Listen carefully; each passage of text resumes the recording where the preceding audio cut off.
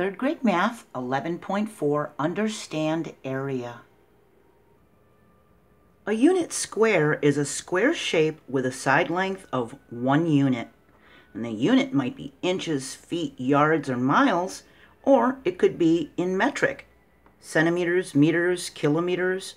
It has the area of 1 square unit. Area is the measure of the number of unit squares needed to cover the inside of a flat surface. So the area of this pink rectangle is 1, 2, 3, 4, 5, 6 square units. One little unit square is 1 square unit. And as we've learned in the last few lessons, perimeter is the total distance around a figure. That's a clue word for perimeter, around. Area is the amount of unit squares we would need to cover inside the edges of a flat surface. So this square is 4 square units. I've got 4 squares inside of it, 4 square units. This little square right here is 1 centimeter square. Instead of saying it's 1 unit square, the unit we're using is centimeters, so it's 1 centimeter square. It has the measures of 1 centimeter each on each of the sides. Its area is equal to 1 square centimeter. This square is 1 inch square, so instead of saying 1 unit square, it's an inch. That's our unit, is inches. And it has side measures of 1 inch each. Each edge is 1 each. So its area is 1 square inch. So instead of saying the area is 1 square unit, since we know what the units are, they're inches, we can say it's 1 square inch. So when we don't know what measurement they're using, inches, feet, yards, miles, centimeters, whatever, we just call it a unit. When we do know it, then we'll use the inches, feet, yards, centimeters, or kilometers, or whatever. So that's why you see unit square and square unit. We can count the number of side units of a figure to find its perimeter. Remember, perimeter goes around the outside. So this perimeter is 1, 2, 3, 4, 5, 6, 7, 8, 9, 10, 11, 12 units. We don't know if they're inches or centimeters or what, so we just say 12 units. And we can count the number of unit squares inside a figure to find its area in square units. We have 4, 5, 6 blue squares. The area is 6 square units. If each unit square has 1 inch sides, well, the area is 6 square inches. We can use dot paper to draw figures made from unit squares. It's telling us to draw a figure made from 2 unit squares. We need to make a 2 unit square figure. I connect these dots, and if I connect these dots, I have 2 squares that I could make here, couldn't I? I could actually go like this, and you'd see the 2 squares. So the area is 2 square units. Now it's telling us to draw a figure made from 3 unit squares. So we can make it in any shape we want as long as they're connected next to each other. You can't have a figure that's made from 2 unit squares and have 1 square here and 1 square there. They've got to be connected like this. So to draw a figure made from 3 unit squares, we need the squares touching each other. And we can draw a line like this. And we can just go straight across and make a bar like this that is made from, can you see them? Can you see the 3 squares? 1, 2, 3. So the area is 3 square units. By connecting the dots, we can make unit squares, and we can count the number of unit squares we made to find the area in square units. We have 1, 2, 3, 4. The area is equal to 4 square units. So see how they're connected? And they're not going straight across. We didn't have to. As long as they were connected, this figure kind of looks like a Z, doesn't it? This is 4 square units. We can draw different figures that are made from 5 unit squares. Here I've got 5 squares, little square magnet shapes, and we can actually place them together. Here's 1, 2, 3, 4, whoops, and 5. So that would be 5 unit squares. So we could actually draw that.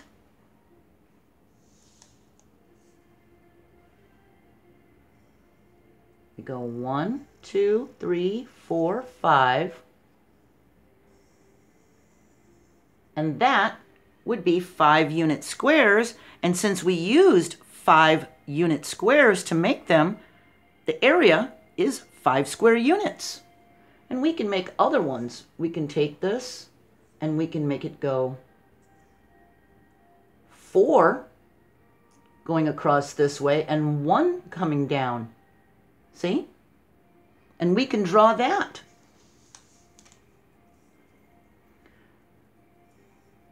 We can make 4 coming across and then 1 coming down.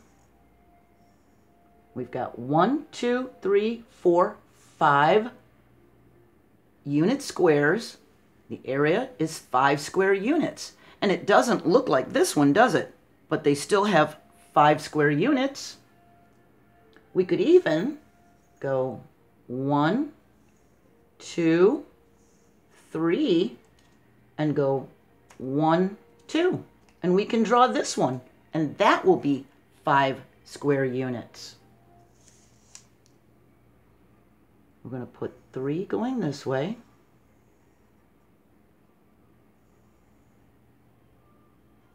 And then 2 going up on top of that. We have 1, 2, 3, 4, 5 square units. They'll have the same area as each other, but their shapes will look different.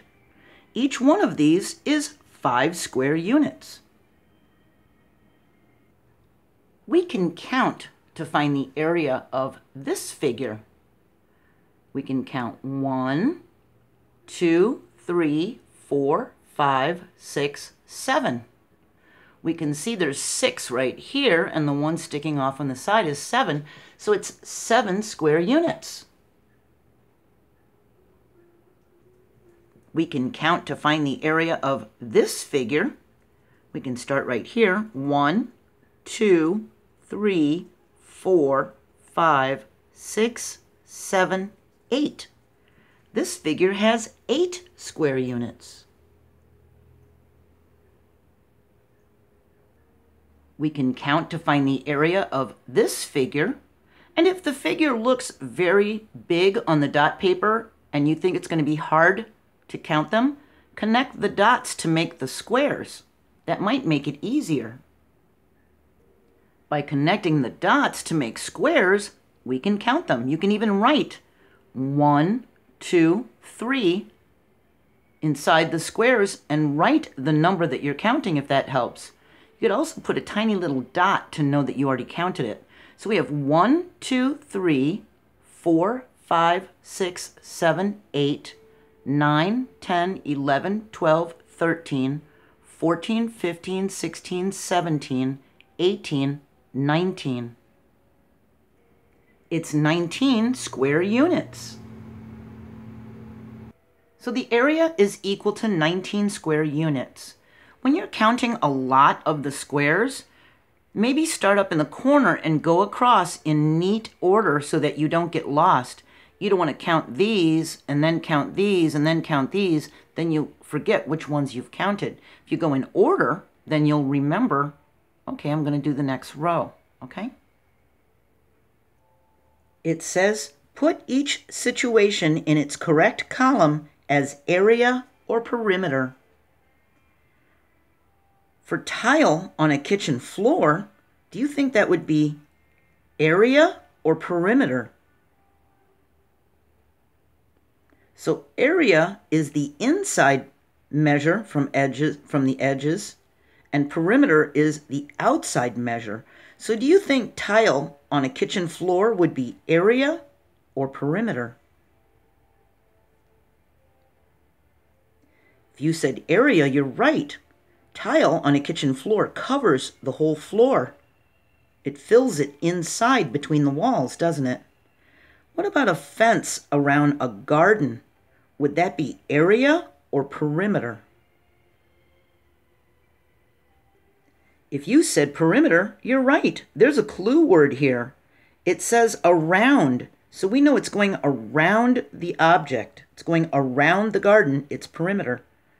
What about carpet or rug covering a floor? Do you think that would be area or perimeter? If you said area, you're right. A carpet covers the floor, doesn't it? It covers the inside of the floor from each wall to each wall. What about wallpaper on a wall? Would that be area or perimeter? If you said area, you're right. Wallpaper covers the surface of a wall. What about a strip of lace around the edge of a blanket? Do you think that would be area or perimeter? If you said perimeter, you're right. We see our clue word around in this situation. What about the border line around a country? The edge of a country on a map, the border line, would that be area or perimeter? If you said borderline is perimeter, you're right. We see our clue word around again. It's going around the outside of the country, isn't it? That's perimeter. Mr. Lee tiled his hallway floor. The hallway floor included 4 rows with 6 in each row. Each tile cost $2. How much did Mr. Lee spend on tile? So we can draw a picture or use dot paper to help us. We know there were 4 rows, 1, 2, 3, 4, and we know there were 6 in each row. We multiply the number of rows, this 4, by the number in each row to find the area. 4 rows times 6 in each row is equal to 24 tiles. Then we multiply the area, that 24, that area of unit squares, by the $2 each that the tiles cost. 24 tiles times 2 for $2 is equal to 48. We remember that we're talking about dollars, and we make sure we have our dollar sign. So Mr. Lee spent $48 for the tile. Chris is building an enclosure for his dog Dingo. And Chris will put fencing around the outside of the enclosure. How many units of fencing does he need for the enclosure? So, the clue word around tells us we need to find the perimeter. So we need to count the outside edges to know how many units of fencing he'll need. So let's start at the top here. We have 1, 2, 3, 4, 5, 6 units. So I put our 6 here. This is 1, 2, 3 units. So we have the 3. We're going to add 3 to our perimeter. Then we have 1, 2 units for this line. Then we have 1, 2, 3 units for this line. We have 1, 2, 3, 4 units for this line. And we have 1, 2, 3, 4, 5, 6 units for that line.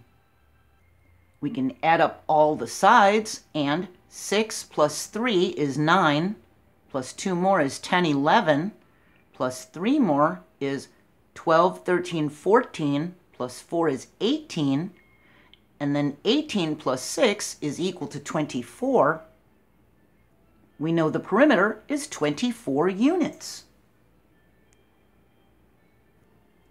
Chris will use grass sod to cover the ground in the enclosure. How many square units of grass sod does Chris need? We see some clue words. Cover, it's going to cover the area, it's going to cover the ground, and in. That means we're going to be looking for area. We need to count how many units there are here.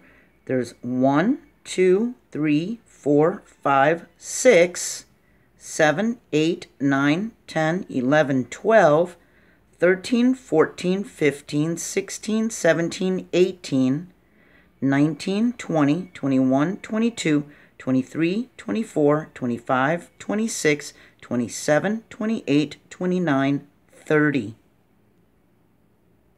We counted 30 square units. So what is the area inside the enclosure? Well, we counted 30 square units. That's the area. It's 30 square units. We found the perimeter was 24 units and the area was 30 square units.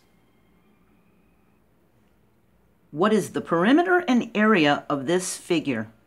So remember, perimeter goes around the outside. Let's count. We'll start up in this corner. 1, 2, 3, 4, 5, 6, 7, 8, 9, 10, 11, 12, 13, 14, 15, 16, 17, 18, 19, 20, 21, 22, 23, 24, 25, 26.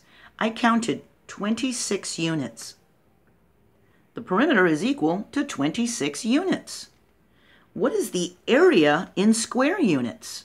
Now we have to count the inside. I count 1, 2, 3, 4, 5, 6, 7, 8, 9, 10, 11, 12, 13, 14, 15, 16, 17, 18, 19, 20, 21, 22, 23. This figure is 23 square units. We can connect the dots and make 23 squares inside of here. So remember, the square units, the area of a figure is how many squares we can fit inside of it. And they have to be connected to each other. In our next lesson, 11.5, we're going to talk about finding the area of figures in square centimeters and square inches. I hope you have a wonderful day, and I'll see you next time. Bye.